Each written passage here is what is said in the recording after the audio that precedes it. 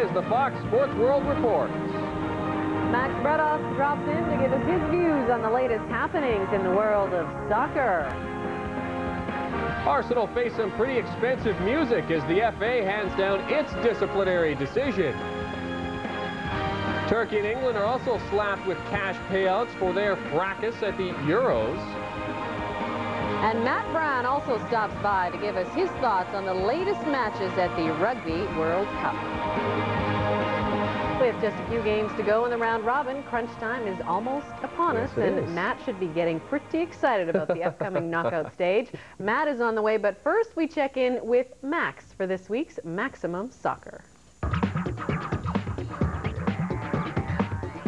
Handbags, playoffs, overachievement, great goals. What do all these things have in common? Well, they are all found in the wonderful world of football.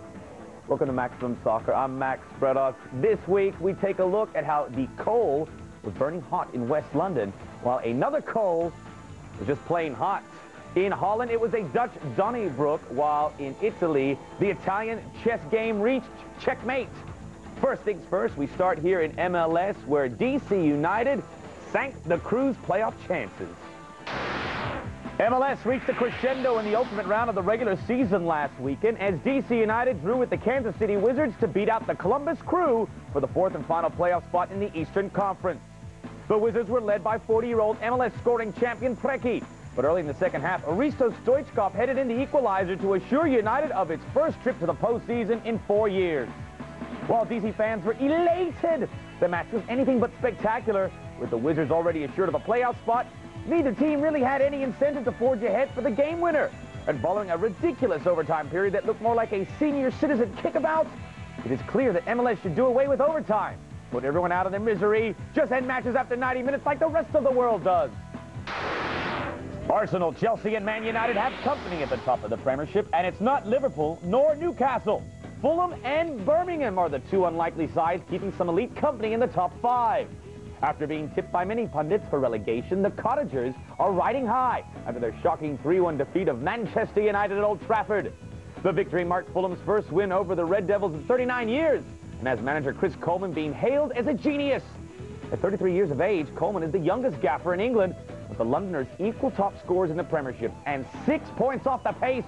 Fabulous Fulham is the most improved team in England. The Blues, meanwhile, are anything but after last weekend's 1-0 victory over Bolton. Vaulted Birmingham to 4th place, extending their unbeaten run to 3. With goalkeeper Meg Taylor brought in on loan from Fulham, former Manchester United defender Steve Bruce has molded his team in his own playing image. The proof is in the pudding. Those 10 games, Brucey's Blues boast the league's best defense, conceding just 5 goals in the league. Not too shabby for a team that was playing First Division football just 17 months ago. So Chris Coleman and Steve Bruce look like the early front-runner candidates for Manager of the Year. Now, Fulham's Cole is hot indeed. The same can be said for Blackburn's Andy Cole, who blew his stack last weekend. Referee Steve Bennett sent off the former Newcastle and Man United striker for violent conduct after he tried to punch Southampton's Michael Svensson. The incident spurred a melee involving several players from both teams and also drew the ire of Rovers manager Graham Souness. After the Saints' victory, the fiery Scot had to be separated from Southampton assistant coach Dennis Ruff. Apparently, Souness was incensed by Ruff's efforts to sway the referee into giving Cole a red card. The series of events reflects the way things have gone for Rovers lately. The loss was their 4th defeat on the trot, dropped the Lancashire outfit down to 16th place.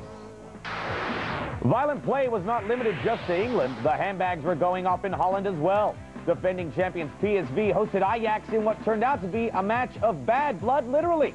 After PSV defender Andre Ujer and Kevin Hofland were knocked out of the game by some nasty challenges by Zlatan Ibrahimovic, the match boiled over when Ajax captain Rafael van der Vaart was sent off just before halftime for kicking Jan de Jong. Although the Amsterdammers are down to 10 men, the visitors valiantly fought back and twice equalized, thanks to some horrific defending by the Dutch champions. It was a good result for Ajax, which remains at the top of the table, but PSV's title defense was dented as the Eindhoven side slipped to 3rd place. A couple of quick takes now. How about the form of Monaco? Despite financial crisis, the French side is at the top of the league standing following a 1-1 draw with Sochaux. Didier Deschamps' men are also looking good in the Champions League and remain second in their group, 1 point behind Deportivo. In the race for FIFA Player of the Year, my early pick is Juventus midfielder Pavel Nedved. The Czech candidate is having a wonderful season and scored one of the best goals in the last 10 years during last weekend's win over Brescia. Indeed, there are few better than Nedved in the world today. Well, Nedved's Juventus lie at the top of the ladder in the Serie A. Last week, I talked about a side right now in mid-table, and that is causing all sorts of stir. Inter, what is the problem last week? Well, they fired Hector Cooper. I got a bunch of dreary emails from you out there. It's clearly Inter of Milan fans. This one from Dipio in Lauderhill, Florida. Dipio writes, yes, the player personnel we have really needs some help. I say keep Vieri, keep Toldo, get rid of the rest. I knew we were cursed when I saw Massimo Moratti do the sign of the cross in the stands when they were in front of Lazio 2 seasons ago, only to see the Scudetto escape their hands. Isn't it important? Because Inter's Champions League play is not so bad. How important the Scudetto is in Italy, it's very exciting, as opposed to some other leagues that may put European conquest ahead of them. Thank you, Dipio. This week, I'm going to shift focus back to Major League Soccer. Of course, the playoffs have begun. Well, they will this weekend, down to 8 teams. I picked Chicago out of the East, Colorado out of the West. It's changed a few times. My friend Alan Hopkins can attest to that. I remember I told him a few weeks ago, who do you think is going to come out and make MLS Cup 2003? Drop us a line at MaximumSoccer@FoxSportsWorld.com. So many options. I'd love to hear from you. I am all finished. Back to you guys in the studio. We'll see you next week. Thanks, Max. Time now to remind you about our Topic of the Week question. To find it, all you have to do is head to our Fox Sports World website at FoxSportsWorld.com. You can find the topic icon down the right-hand side. Clicking on it reveals the question, what team will win the MLS Cup? Let us know what you think. We're going to pick the best 3 responses, showcase them on Friday's show. Remember to include all your personal info, because if we do showcase your response, we got some great Fox Sports World swag headed your way. And here's a web line for you. The 2005 World Club Championship should be played in North America, Central America, or the Caribbean. That's according to a committee of soccer's governing body.